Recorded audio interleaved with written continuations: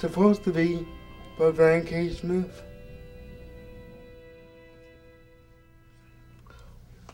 Hey, mister, how do we share the same bloodline and you still don't know me? How could I come from you, but you have no idea who I am? For over 80 years, this organization has helped people like Bryan bring their stories to life. Good morning, Bryan. Would you like to join the other guys for activity? No. Why? Because I would like to do something special for my mom. I'm ready. Bryan's story is it's unique and it's common at the same time. My mother has always been there. For the past 22 years, she's been taking the place of here. I have scraped my knee without you, going through girlfriends without you. I have evolved without you. My brother has evolved without you. He's learned to be a man without you. It's sad because he's a spitting image of you. Yeah, I got somebody just walked in, and I'll call you back in a few minutes. I just hung up on the executive director for you. This better be good, all right? It is good.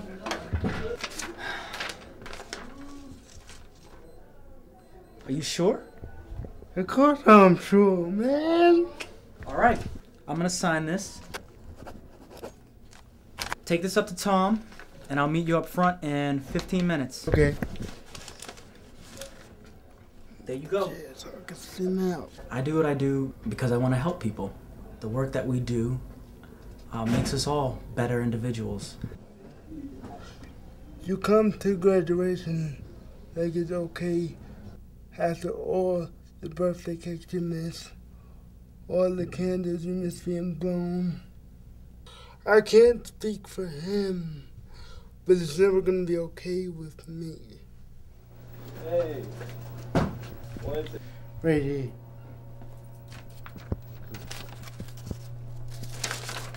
Whoa. $10? Yes, it does. Okay. You can't be cheap, man. Thank you. You gotta give me back change, okay? I only got 20 here. Okay. You gotta bring back change, okay? Autonomy and choice for both the individuals that come and the staff is what really makes this program, it makes it unique. It makes it dynamic and vibrant, and I'm just glad to be a part of it. I remember this. Waiting on that chair, and when you came, you said you only had room for Michael. You said maybe next time, but next time never came. It's not my fault that I'm like this. It's your fault for not accepting me.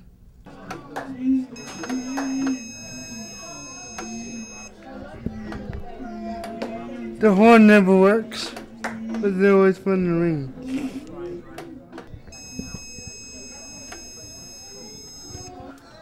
We need to put on the coat. Put on the coat. You could have picked up the phone and called because I've only been around for 22 years. I know you could speak, you know the number. And it's kind of messed up that Ty has stepped up before you have. He's been a real role model for me.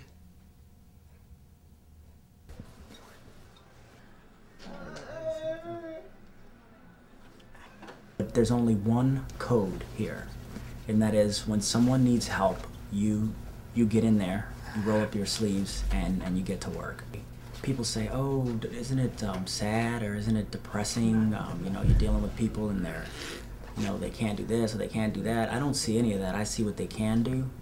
I see how their spirit energizes me. The poem is about my biological father. He's supposed to be there to support me, but he ain't.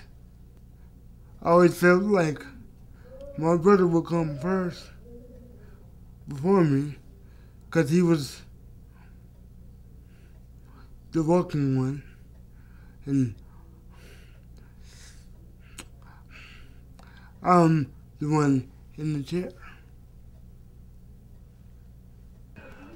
Even though he's hurt me, I'm not gonna have the rest of the world turn on him, because I still have hope that he's gonna one day turn around. Even if he doesn't, I'm gonna still become the man I want to be and still reach for my dreams. All right, man, let's go. I think that the work that we do, it's not going to get you in the newspapers, it's not going to get you on the movie screen, but just doing the simple things for somebody else, that's what really gives life meaning and value. A lot of praise goes to my mom, because in the beginning of my life, they used to tell her, why did you have a son like that? You should have just put him in a group home or something. Bryan, what's up, Bryan? Excuse me. What's up? You want anything else? Like he would never amount to anything. But she just turned her head and tried to raise me right. And I thank her for sticking up for me when I couldn't stick up for myself. And for those people, I'd like to say, look at me now. Thank you very much. We'll see you next time. Thank you. All right, man, here we go. Seeing and helping people who, despite their condition, their limitations, have such a vitality of spirit and energy and a vigor, and they're out there pursuing their dreams and making sure that the world respects them and treats them as equals. In the face of that, it's very difficult to feel sorry for yourself. Knowing him has made me better. I'm Bryan Smith, poet, and sometimes storyteller.